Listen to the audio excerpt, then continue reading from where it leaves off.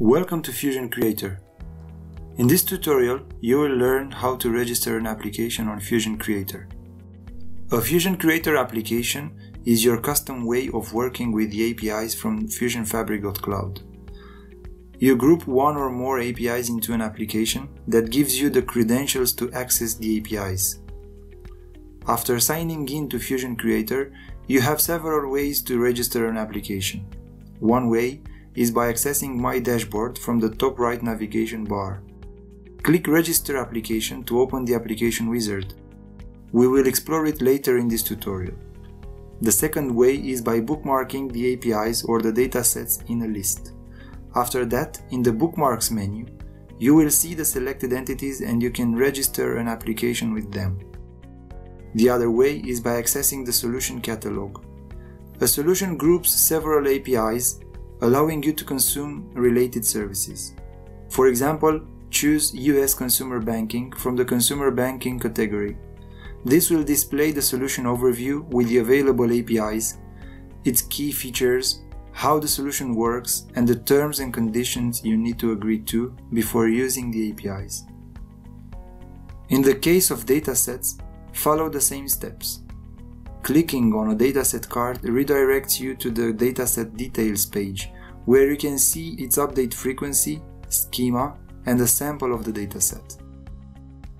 Jump back to the top of the page to register an application using that dataset. The app registered in this tutorial shows the use case from the US Consumer Banking solution. To integrate all the solution APIs into your application, click Register Application from the top of the page. The application wizard opens. Let's explore it. At the first step, you edit your application details. Enter the name of your app, a short description, and some category tags to help you track your application. At the second step, you select the building blocks that you want to register with your application.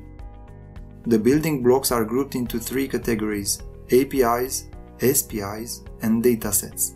You must include at least one in your application.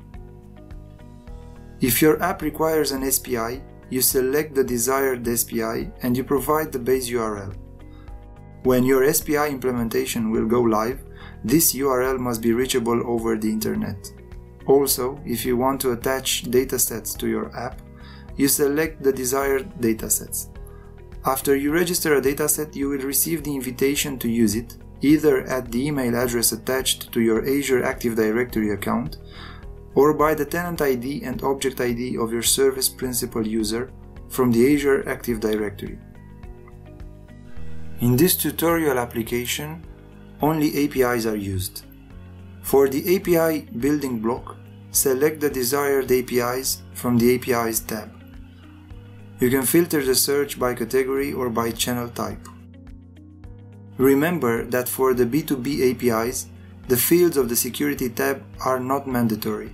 However, for B2C APIs, the reply URL is mandatory. Optionally, in the same tab, you can enter one or more IPs for whitelisting. The Events tab turns on when you select an API that has associated events. You can identify these APIs by the lightning icon that is displayed on their cards. If you select an API of this type, in the Events tab you subscribe to the events to receive notifications anytime they occur. All the selected building blocks are displayed at the top.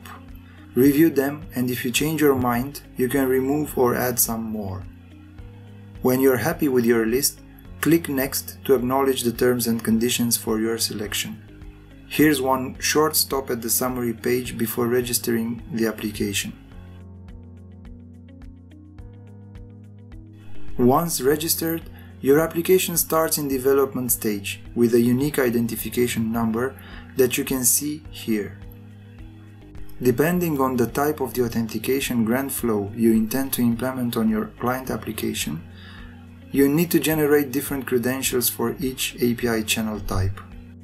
Note that the B2B service and platform APIs support the client credentials grant flow, while the B2E and B2C channel types support the authorization code grant flow.